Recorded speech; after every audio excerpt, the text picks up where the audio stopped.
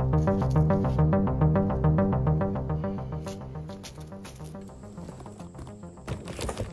right,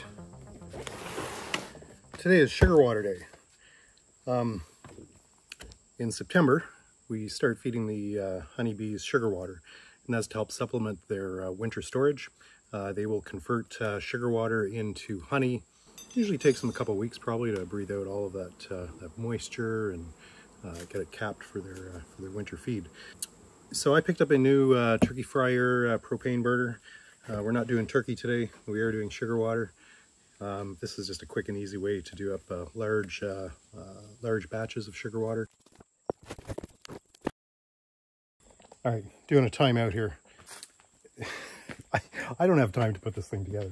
I didn't realize that it was completely unassembled. Now, it's not a big deal, but you know, I got about 3 hours and I've got to do the sugar water. I also need to finish my extracting and then get all my wet supers out into the bee yard to let the bees clean that up. So I am going to take a shortcut here, and I'm going to go back to doing what I did for the last couple of years, which is very simple in a pot on the table. Okay, so the mix is 2 to 1. So I'm just going to measure out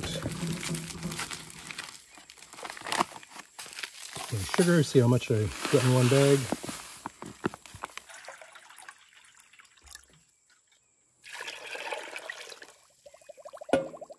I'm just going to use this little burner. This is what I cook like 90% of my food on up here. When I'm inside the cabin anyways. In the winter I use a wood stove to cook on, and of course I got the barbecue, but this little burner is pushing, you know, 17 years old and it's still going fine.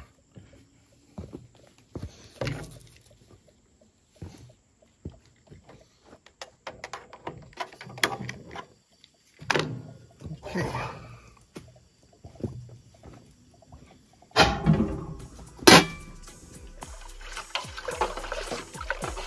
Feel like a witch.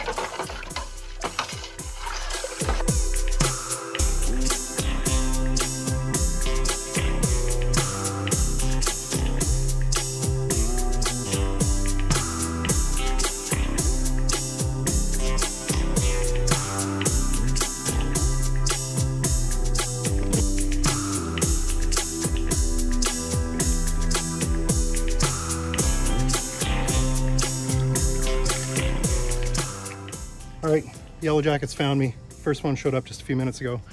And now I've got a bunch of them buzzing around me. Doesn't take long.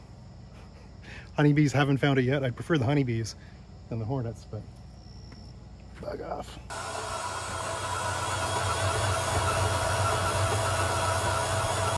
Okay.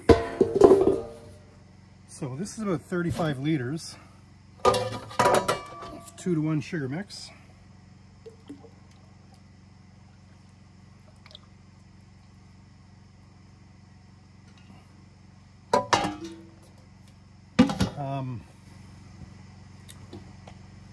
And I'll probably do this twice more.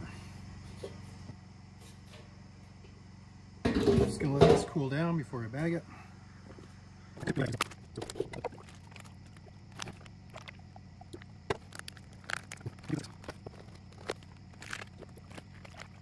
All right, it's a decent haul there. It's not enough, but it's a good start. It's been a long day. I think I'm just going to get this tidied up, get that sugar water out to feed the bees, and call it a weekend. This is a busy weekend.